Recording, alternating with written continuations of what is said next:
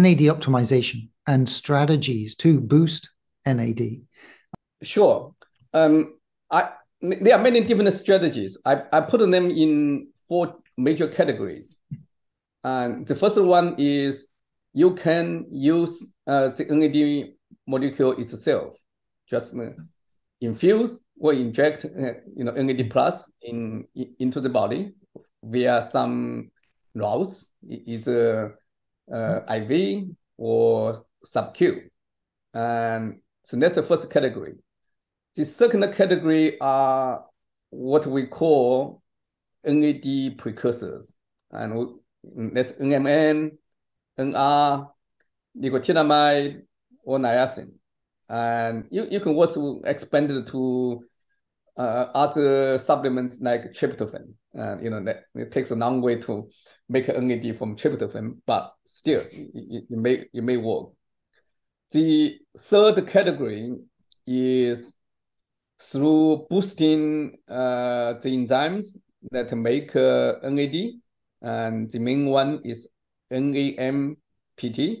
And the fourth one is to inhibit the enzymes that degrade NAD, or sometimes scientifically I call it NADase. So these are the 4 main categories. Based on the data that we have so far, we believe, and we know, not we believe, we have very strong evidence that the best way to boost intracellular NAD is through the supplementation with NAD precursors. And there are a few important points that I want to make here.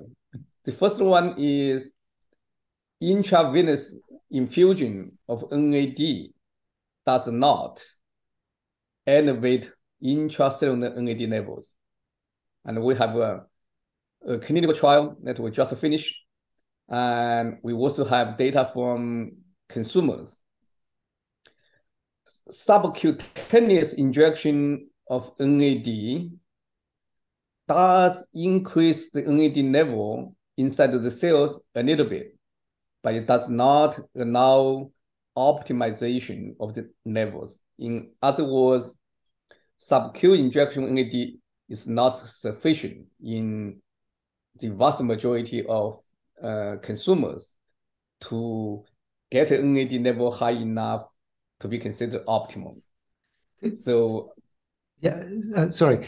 Could we just talk a little bit about why NAD infusion doesn't work? Because it seems like you're avoiding the oral, you're avoiding the stomach, and you're getting directly into the blood. So it should work. But so can you talk a little bit about why it doesn't? Or you think why it doesn't? I think theoretically it might work, and that's what people have believed for 30 years. If you talk to the doctors who use IV NAD infusion in their clinics, and they will believe that IV infusion should increase NAD levels inside of the cells. When they explain to patients, they believe that NAD IV can boost your NAD levels inside the cells, thus you have clinical outcomes. And that's actually not how it works. So NAD IV can treat the neurological and infectious diseases, as we discussed, because you are increasing circulating NAD levels. But NAD itself is too big to get inside the cells.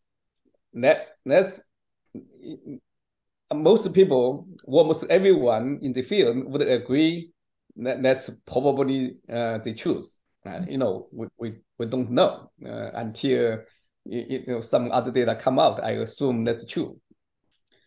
And then the theory is the NAD molecule gets broken down into smaller pieces, NMN, NR, or nicotinamide, and this NAD metabolites can get inside the cells and reused to make NAD.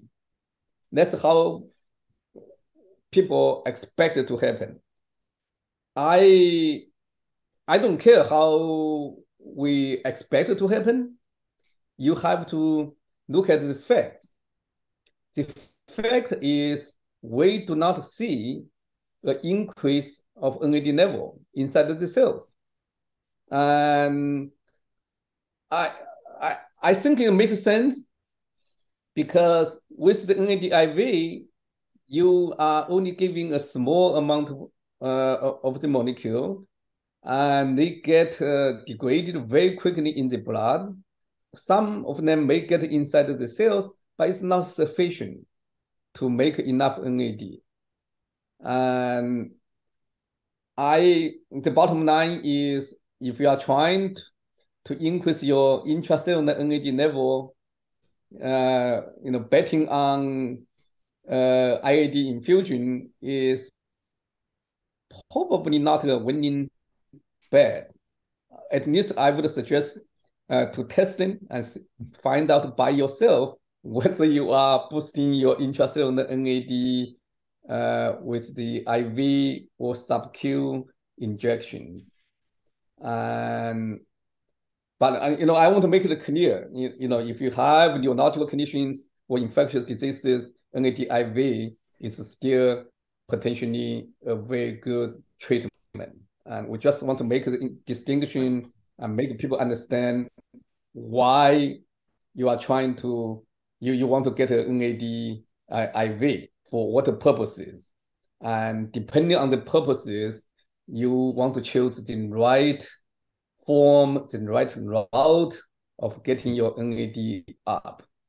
And there are too many details, and we want to make sure that everyone understands it.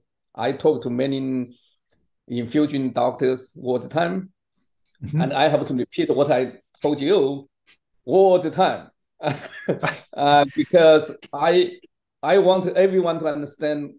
You want to choose the right strategy for the right problem. Otherwise, we are wasting our money and our time.